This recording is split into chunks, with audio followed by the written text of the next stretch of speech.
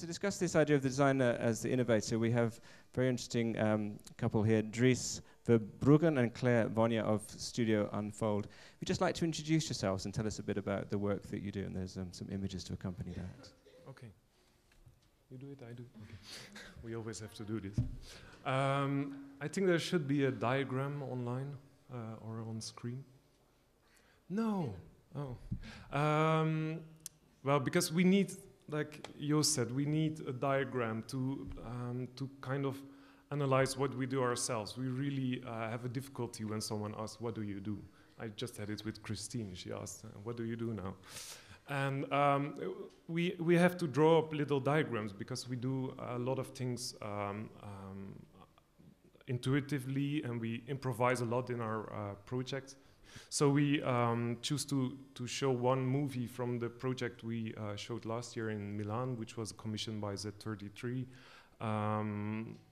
for the exhibition Design by Performance. And I think it shows for us a very important project that we describe as a three-dimensional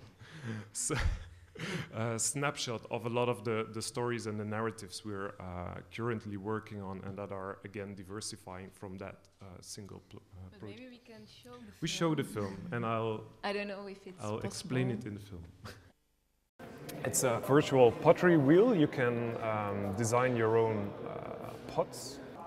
So you sculpt it with your hands.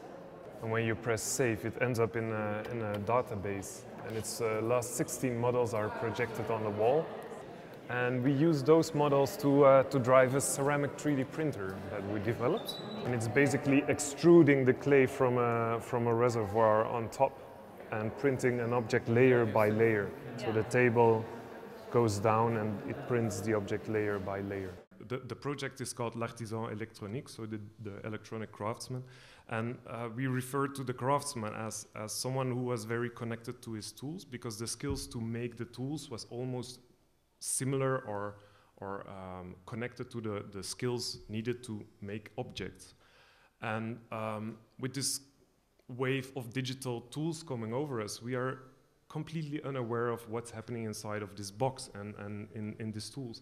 And we're even to this point that we're not aware that we're inside of a box itself. We have a tool horizon.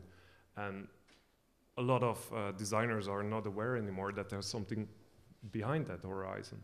And so for us, this was really a research into, can we as designers in this digital or post-digital area, as we like to call it, can we still input new relevant tools? Can we still create new tools that from there on we didn't have any idea what to do with the tool? We thought, let's make the tool and then we'll see what the tool tells us.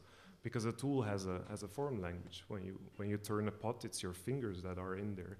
When you print a pot, it's layers, it's squirky errors, it's a lot of those things. And from there on, now we're using the tool. And it's still a very buggy tool, so it takes a lot of time to research the materiality and things like that. So the spin-offs will come.